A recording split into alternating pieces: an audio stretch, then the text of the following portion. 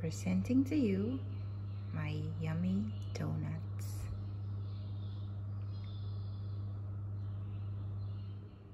Tikman na natin. Syempre, ang favorite ko, sugar donuts.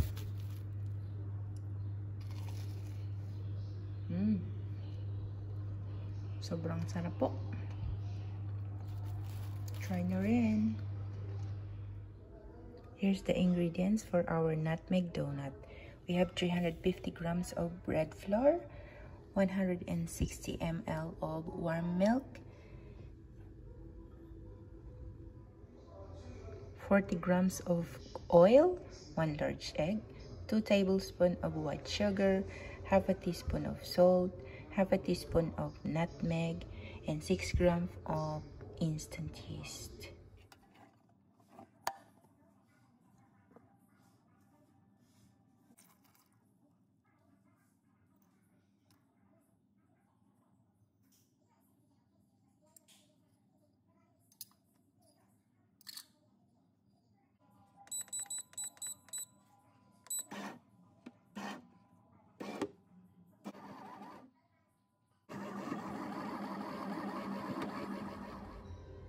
Kapag elastic na yung dough, ilagay nyo lang sa bowl na may oil.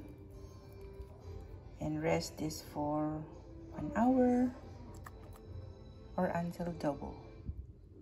Cover with cling wrap and clean cloth. After 1 hour, it's nice.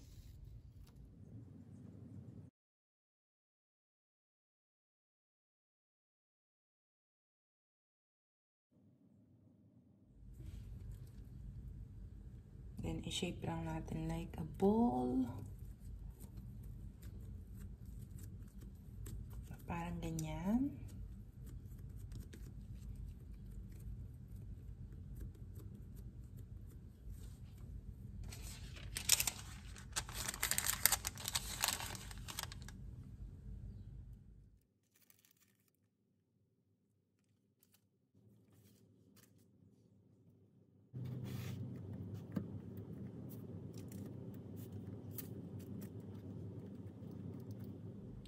Then, butasan natin.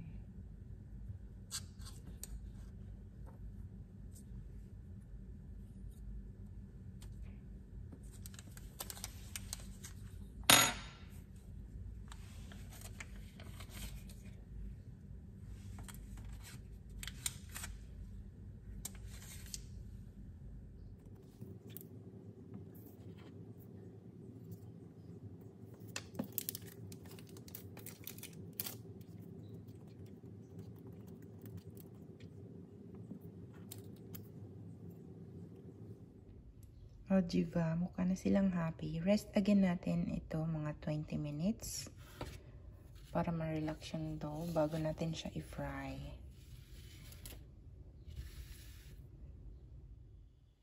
This is after 20 minutes of resting. It's ready for frying.